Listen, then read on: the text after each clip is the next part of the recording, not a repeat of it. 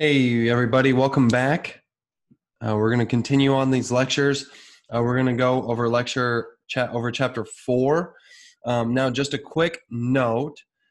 If you have the 5th edition of the book, you don't have to listen to anything else that I say because you're obviously looking at the chapters as they're being presented. If you have the 4th edition of the book or any previous editions, then you need to pay attention to this. And here's why. So what Tro did, the author of the book did, what he did was in the 4th edition, he combined chapters 4 and chapters 5. Now, as we start talking about chapters 4 and chapters 5, you'll see that it's very, very, very similar to each other. But what he did in the 5th edition was he separated them. So what we're going to do is we're going to separate them, but they're going to be very close to each other, right? And so as we go through chapter 5, we're going to look at a lot of things, especially a lot of the balancing equations and different types of calculations that we're going to be doing here in chapter 4. And so I just wanted to give you guys the heads up in case you do have the 4th edition, that we're going to cover stuff that's going to be at the beginning of the chapter now. Which is the whole chapter in chapter 4. We are going to talk about one slightly different type of chemical equation at the end of the chapter after we do our calculations, just to give you guys the heads up about them and about the way they work. All right, so let's go ahead and get started. So at the end of chapter 3, we talked about how to balance equations. And it's going to be very interesting or very important for us to remember how to balance equations. If you're looking for how to balance equations in your chapter 3 of your book, they're not going to be there. But if you look at the first part of chapter 4, that's where balancing equations are. And your book does a very nice walkthrough, kind of like what I did at the end of chapter 3 on how to balance equations. We're going to go through it again as we continue to talk about these equations. These chemical equations and these maths the math that we're going to have to do, because a balanced equation is where it's going to start, right? And so we have to be sure that we can balance our equations. Now remember, the only rule of balancing equations, there's only one, and that's you balance oxygens last, right? We should always balance oxygens last. We're going to do some math. This is part 1 of chapter 4. In part 2 of chapter 4, we're going to do a little bit more math of pretty much all of the math that's going to be in chapter 4. We're going to do it in part 2 because it's all very similar. And so when we do that, we're going to, again, practice, and I'm going to show you another shortcut, if you will, on how to maybe easily balance some equations. And so why do we care about balancing equations, right? Why should we balance equations? Because that's the question. Well, we should balance equations because the relationship within the equation is shown through that balance, through a balanced equation, right? And what do I mean by that? And we'll look at an example of this. Is the coefficients in the front of each of the elements or the molecules of a balanced equation tells us how many moles of that compound is in that equation, right? The relative amounts, right? So we need 2 moles of this reacts with 1 mole of this, and it gives us 2 moles of that and 3 moles of this, right?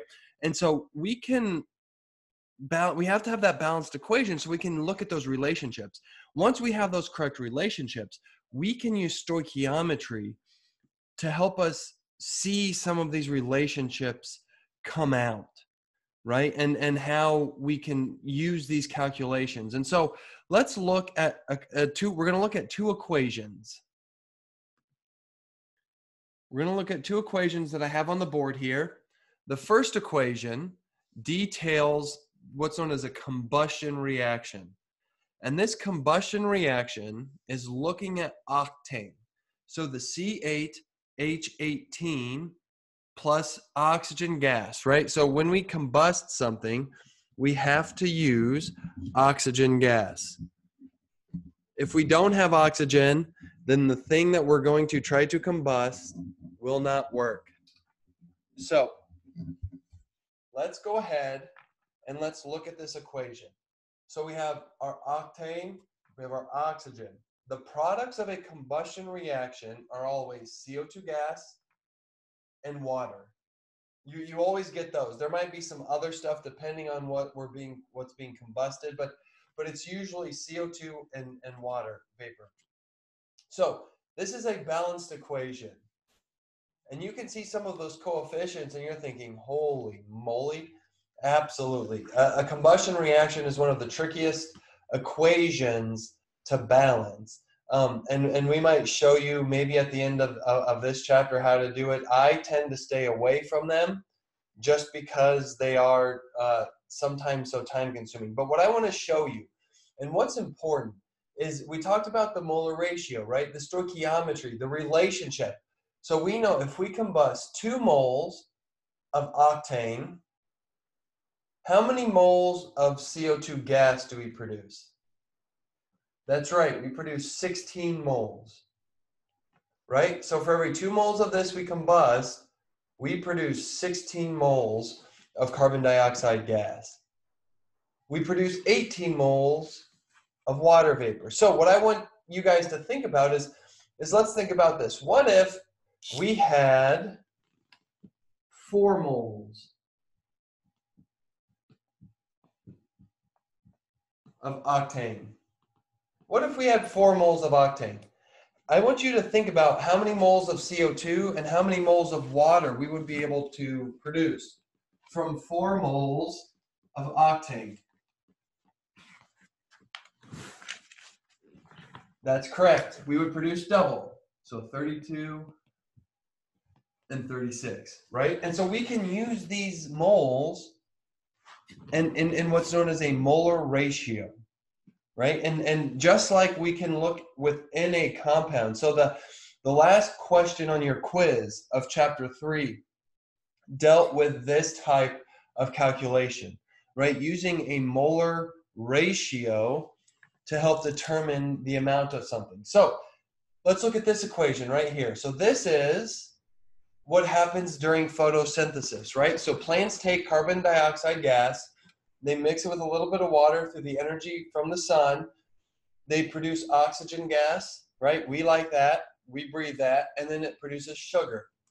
So let's say we have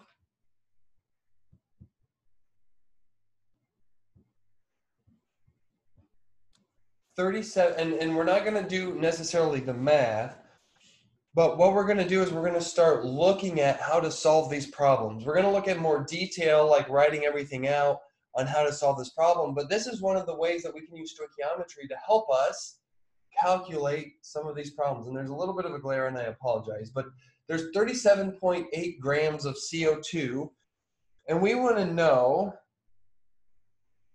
how many grams of sugar are produced, right? And so the reason why we need a balanced equation, and I'm just telling you guys about the importance of a balanced equation, and we'll come back to this, and then in part number 2 where we'll actually go ahead and calculate this.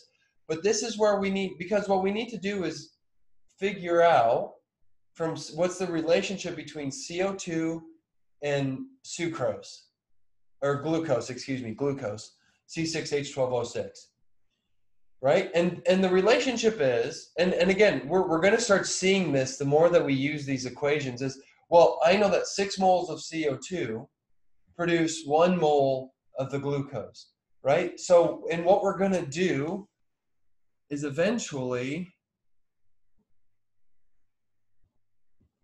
within our train tracks,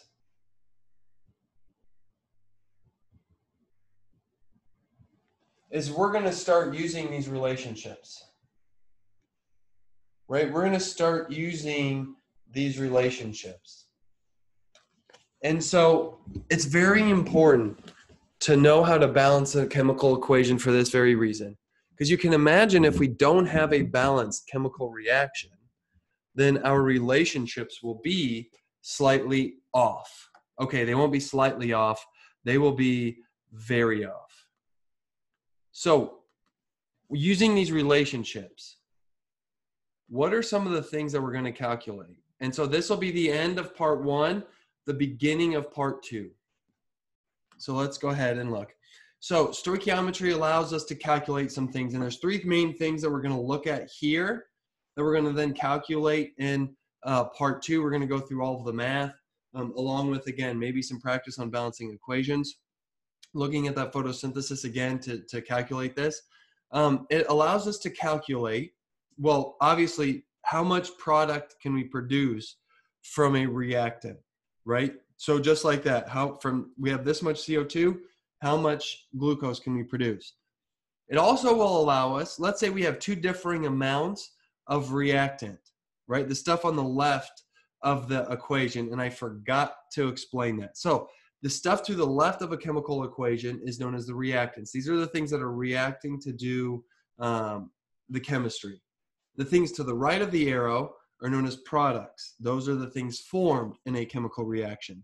So what we can calculate is the limiting reactant. So let's say we have more than one reactant and we have two amounts of it.